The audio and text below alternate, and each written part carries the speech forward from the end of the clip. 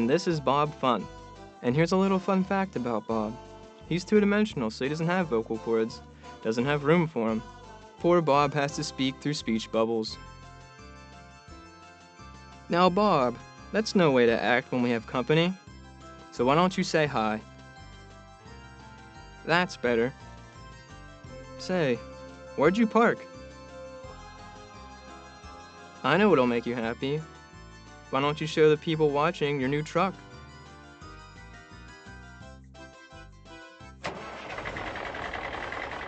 That's a nice truck. Okay, Bob, let's do an experiment. Let's find out how much average force your truck can produce. Since force equals m times a, we're going to need an acceleration. How fast do you get to 60 miles an hour from 0? Okay, so we can figure out an acceleration. Since a is delta v over time, or change in velocity over time, we take our final mile per hour, subtract that from our initial mile per hour, and we'll end up with 60 miles per hour. 60 miles per hour is roughly 96 kilometers an hour, and that's 96,000 meters. And since there's 3,600 seconds in an hour, that's 96,000 meters every 3,600 seconds. Now let's make that 26.7 meters per second. We divide that by your 8-second time, we get 3.34 meters a second. Now since force equals mass times acceleration, we need the mass of the truck. Good, sounds about right. So let's take 9,390 times the acceleration we figured out earlier, which is 3.34, and we'll get a force of 31,339 newtons. Now what this means is, if the force of friction exceeds that number, then you won't be able to pull it. So if I made a block with a friction coefficient of 0.2, and it weighs 15,700 kilograms, there's no way you can pull it, Bob. Okay, but I bet you can't. Let's chain you up. Now accelerate.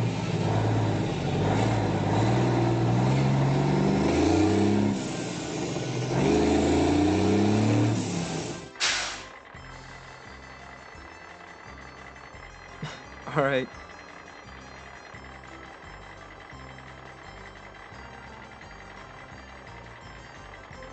Well, then I'll delete this.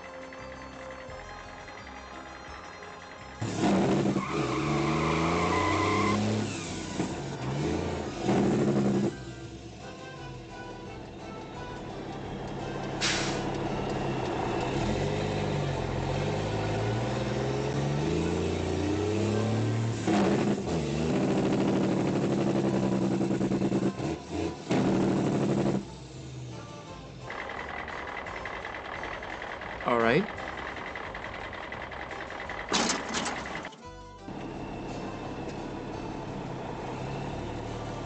I heard there's construction.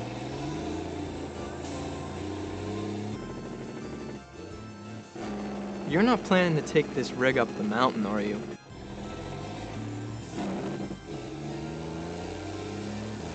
Oh, that's a nice sign.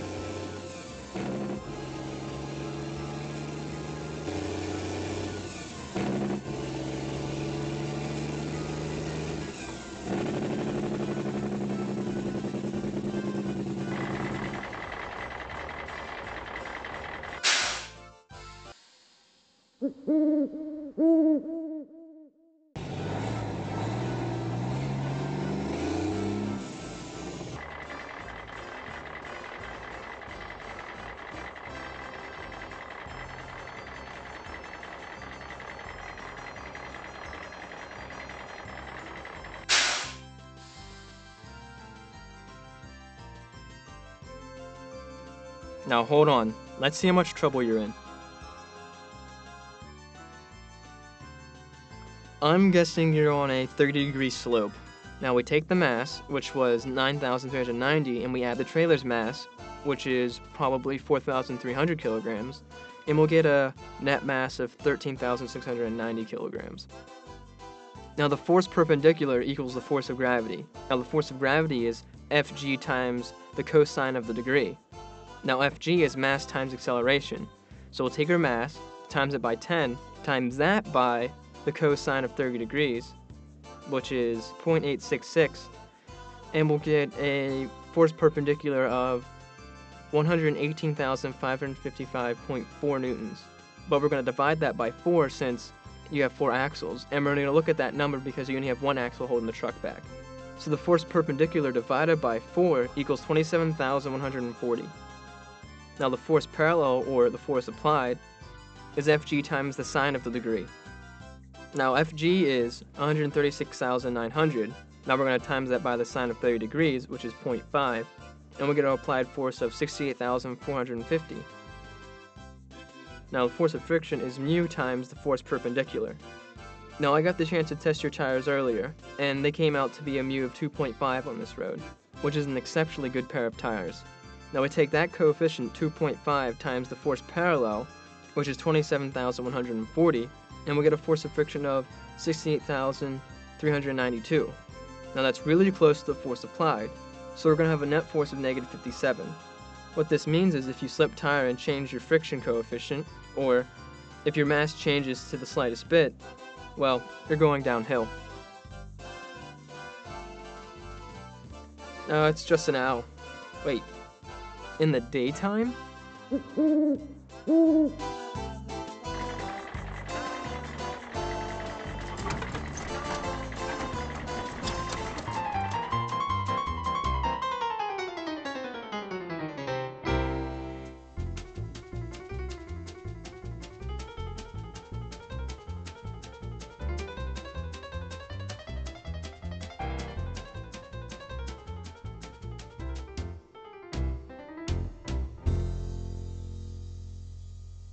Well, Bob, looks like it's your lucky day.